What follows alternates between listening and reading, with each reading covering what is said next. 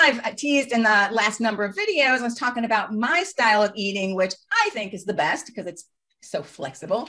But, and I said that I would be talking more about my style of eating in future videos. Well, here I am, and who none other than the author of the Flexitarian Diet, Dawn Jackson Blatner, DJ, is what she goes by, just like I go by Neily.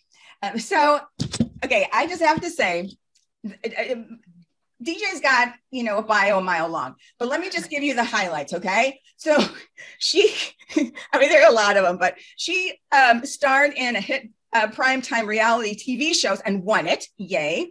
But she was also the dietitian for the Chicago Cubs. Yes, and she's got a Super Bowl ring. A World Series. And what did I say? Super Bowl. I was like, I wish I had a Super Bowl ring too, but hey. Oops. All right, little blooper there. World Series.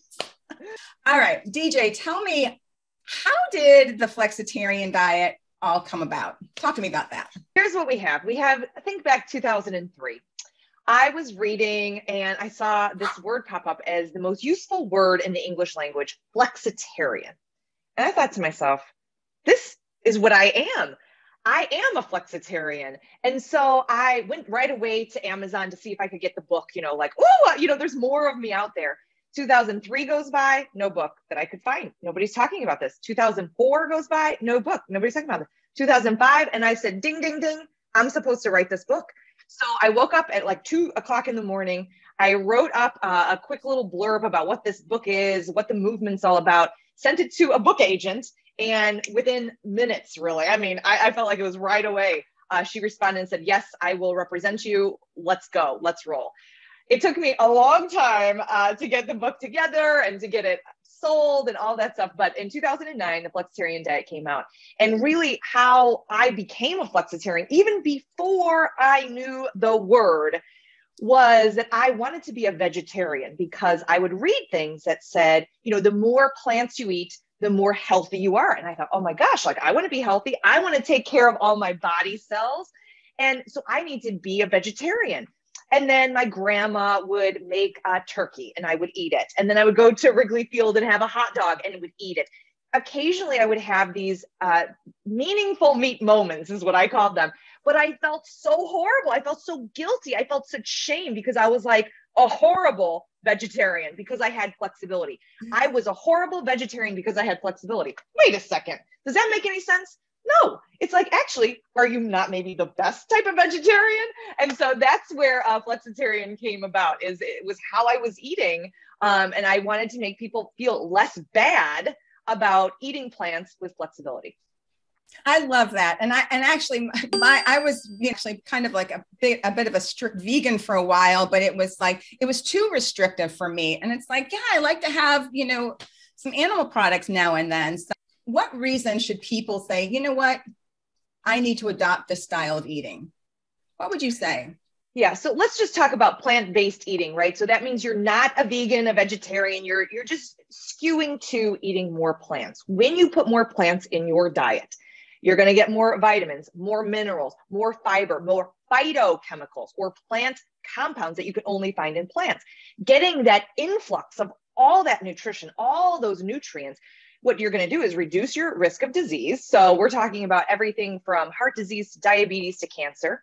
You're going to improve longevity and health span, right? Not just living a long time, but living a long time well and healthy. And what a lot of people like about it is lifestyle weight loss. So it's not pushed as a weight loss plan. It's pushed as a lifestyle plan that, whoops, accidentally, people do tend to lose weight on, as opposed to it being like focus on weight loss. So those are a lot of great benefits. And most people are flexitarian because of those health benefits. So sure, there is some money saving involved. Sure, there is sustainability and eco-friendliness involved. But when you ask people, why are you flexitarian? Most people are going to respond for health reasons. And statistics show that about 1 in 3 people are flexitarian. So we're in big company here. But yet it's a word that not a whole lot of people know about. Like I've mentioned the word and so many people are, they hadn't heard of it, yet it has, was in the top 3 in the US News and World Report in several different categories. And it's like, why are some of the best diets DASH diet, Mediterranean, Flexitarian, why are they like the least known? It's just crazy. Yeah, it is interesting. I mean, I will say, you know, because I've been thinking about this since 2003, in my mind, it has blown up. Like nobody was talking about this in 2003. Even when I wrote the book, I had friends in the nutrition realm be like, flexible? What is this about? Being limber and stretching?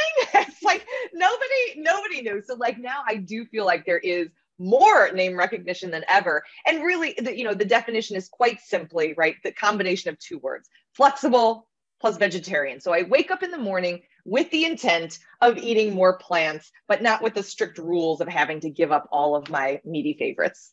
Exactly. You bring up something too that I want to touch upon. And, you talk about the cost. So many people think that plant-based eating is so expensive. It's cheap. It's cheap. If you do it right, that's the ticket. Here's the deal is fruits, vegetables, nuts, seeds, whole grains, beans, lentils, all of those things, great financial benefits there, right? To eat those things. Because not only are you getting all that nutrition, it doesn't cost a lot. Where it goes wrong, and this is one of my biggest things to talk about. Oh my gosh. The biggest mistake is those fake plant proteins. Those are expensive. They aren't whole foods. And that is not where the bulk of your flexitarian diet should be coming from. Can they fill in gaps here and there for a little bit of fun? Sure. But at the end of the day, when you're really eating these whole foods that are plant-based, it will save you money. Excellent. And we're going to talk about the more details about the flexitarian diet in my next video. So make sure you click on this one and we're going to continue our conversation with DJ Blatner. Thanks for watching Neily on Nutrition. We'll see you in the next video. Take care.